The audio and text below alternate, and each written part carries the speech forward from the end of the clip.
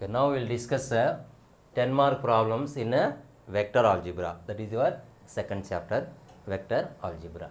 See here there are so many methods are there. First method is geometrical proofs. That means you have to prove some of the formulas used in trigonometry, like cos of a minus b. This one you already studied in +1. Cos a cos b plus sin a sin b. How can you remember this formula? Means if it is minus sign is there in the middle, plus sign you have to use. So cos a cos b plus sin a sin b. Next, prove that cos of a plus b. Cos a cos b. What is opposite sign? If it is plus, minus sign. Minus sin a sin b.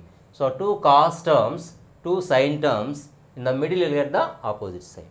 Similarly, prove that sin of a minus b is equal to sin a cos b minus cos a sin b.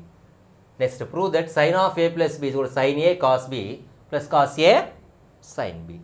Next, prove that altitudes of a triangle are concurrent. So here in these 5 problems, cos of a minus b, sin of a minus b, same model. Only thing is small differences. Similarly, cos of a plus b, sin of a plus b, same model. Again small differences are there. Okay.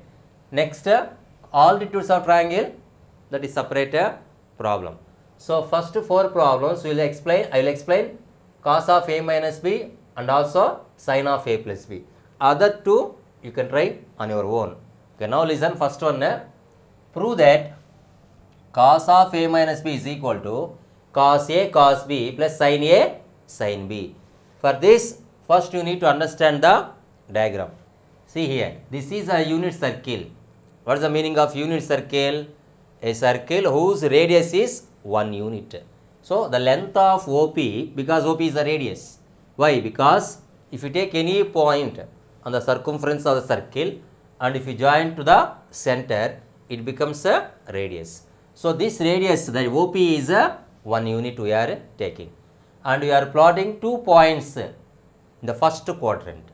See, if it is a minus b problem, whether it is cos of a minus b or sin of a minus b, you need to plot the 2 points P and Q in the first quadrant itself. So P point you should take it as cos a comma sin a. Next, Q point you should take it as cos b comma sin b. But what you should understand here, both the values are positive, because in the first quadrant all the trigonometrical ratios are positive. That point I already explained to you. Because all silver tea cups, all silver tea cups. So all means what? Every trigonometrical ratio is positive in the first quadrant. So these 2 points lies in which quadrant? First quadrant. So first point like x, y, cos a sin a, cos b sin b. Then you draw the perpendiculars from these 2 points. Let it meet on x-axis at 2 points A, M and L. And also angle POX is A. That means, what is the meaning of angle POX? The angle made by OP with x-axis. That is the meaning of angle POX. So angle POX, see here, I saw separate diagram here, POX, this is angle A. This is a one line I draw like this is angle A. Now angle QOX is a angle B, double line. So what is angle POQ? A minus B. That means, for example, this POX is a 45 degrees, this full angle A. This B is a 30 degrees, for example. What is A minus, what is angle POQ?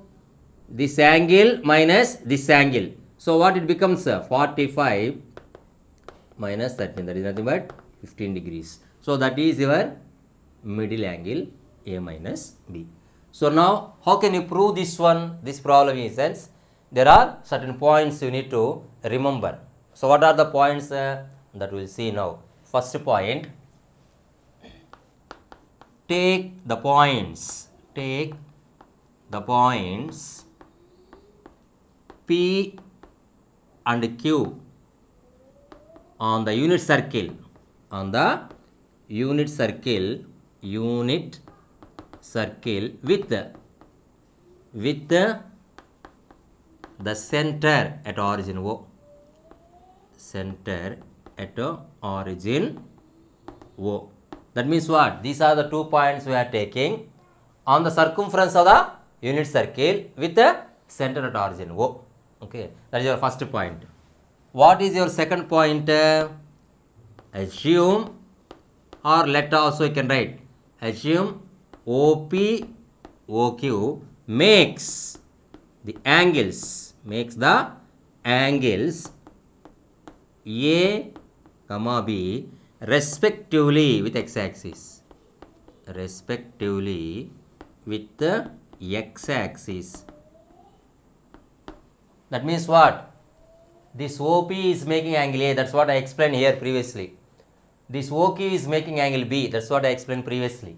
So that is the thing we are writing like statement wise. Assume OP OQ makes the angles A and B with x-axis respectively, or respectively with x-axis. That doesn't matter. Now third point. You should tell about the angles. What is angle POX? Angle POX is equal to angle A. This full angle. Next, what is angle QOX? Angle B. This is this angle. So now, what is angle POQ? A minus B. Why A minus B? Because I already explained the same point here. If this one is saying as angle A, if this one is B, what is the middle angle? A minus B. So, angle POX minus angle QOX, then you will get the middle angle A minus B, angle POQ. So, that is your third point. Fourth point, you should tell something about the coordinates P and Q. So, clearly the coordinates of P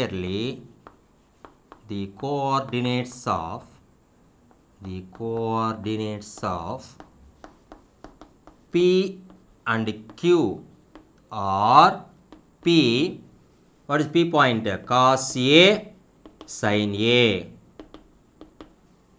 Q point, cos B, sin B. See, P point cos A, sin A. In the same way, Q point also, you should take it as cos B, sin B. Next one, take I vector, j vector as the unit vectors, along x and, here we mentioned capital X and y axis respectively. You know what is the unit vector? It is a vector whose magnitude is 1 unit. So we are assuming the unit vector along x axis is I vector, y axis is a j vector. So these are the first 5 points you need to remember. What is the first point? Take the points P and Q on the unit circle with the center at the origin O, because all these 5 points are almost the same for each and every problem. So you should remember clearly. What is your second point? Assume OP OQ makes the angles A and B the posterior direction of x axis. Next, what is angle POX? A. Angle QOX? B. What is angle POQ? A minus B. Next, you should tell something about the coordinates of point P and Q in the fourth point. And next, you are taking I vector and j vector as the unit vectors along x and y axis. Now, what is the next step? You have to take OP vector in this triangle OMP. Next, OQ vector in this triangle OQL. Then you have to use definition and also you have to use the value to find cos of A minus B. That we will see now. Other 5 points.